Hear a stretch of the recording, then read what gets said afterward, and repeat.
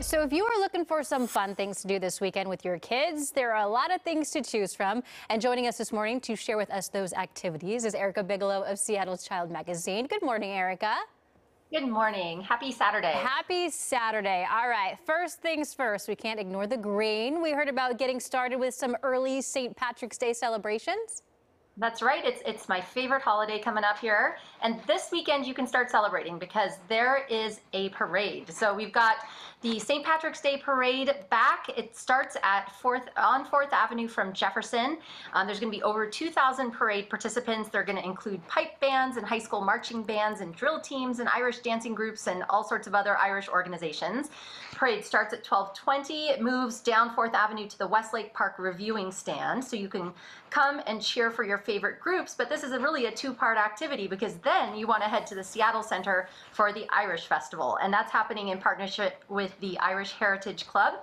It's today and tomorrow, and it is a very lively experience. You've got traditional step dancing performances, traditional Irish music, lectures. There's genealogy workshops, so you can all find out where your Irish heritage lies. There's Irish films, exhibits, foods, and more, and it's just a great weekend all around. And then what about if we want to celebrate St. Patrick's Day by getting our run on? That's right. So if you don't march in the parade and you need a little exercise, this awesome event is back in person this year. It's the St. Pat's Day Dash. It is tomorrow. The 5K race begins at 8:45 at the Space Needle, and it finishes at the International Fountain at the Seattle Center. There's also a 1K Kids Leprechaun Lap, and that starts at 8:15. And afterwards, you want to stick around for the Guinness Post-Dash Bash. There's an awards ceremony. There is a costume contest. And you know, this race always brings out some really good outfits. So you want to dig into your closet and join the fun and dress up. And then switching gears now to learning. We heard about a cool way that we can learn about nature's recyclers. That's right. So if you've ever wondered who cleans up the forest floor, there are all sorts of things. There's fungus and bacteria and invertebrates, and they are nature's busy recyclers. They work nonstop to break down decaying matter and turn it into the rich nutrient-filled soil that is necessary for our healthy forests. So you can come and join a park ranger today at the Mercer Slough Environmental Education Center. This is at 2 o'clock, and they're going to do a story. There's hands-on activities and a chance to meet the park's wiggly recyclers. So it's a free event, great for kids ages 5 to 10, and just pre-register beforehand so they know who's coming. Yeah, sounds like a great learning opportunity. Yeah.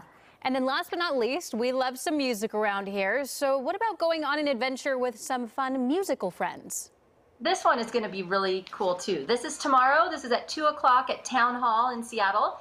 You want to bring your little ones there for a children's concert with narration by composer Jim Stevenson.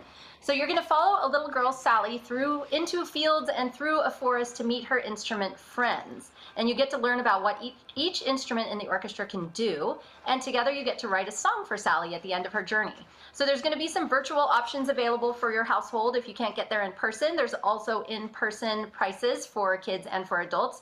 And if ticket prices are a barrier, there are discounted rates available, and you can just email Philharmonia Northwest if you are interested. But it sounds like a really great way to spend a little Sunday afternoon. That sounds great. All right, well, thank you so much for joining us and letting us know about these fun, kid-friendly events that we can do this weekend, Erika. Absolutely. Have a great one. You too. And of course, we have a link on our website to these at fox13seattle.com.